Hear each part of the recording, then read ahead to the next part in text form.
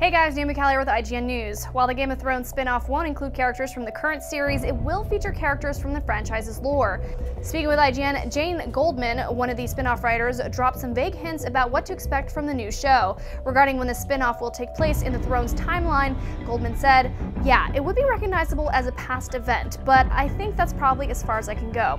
When announcing the proposed spin-off, HBO already stated that the new show won't include characters from the current series. Thrones fans can probably deduce that this past event likely won't be Robert's rebellion, the war Robert Baratheon and his allies waged to end the Mad King's rule.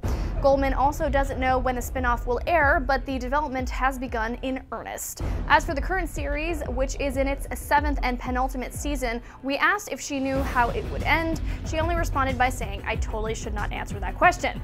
For the latest news from Westeros, stay right here on IGN.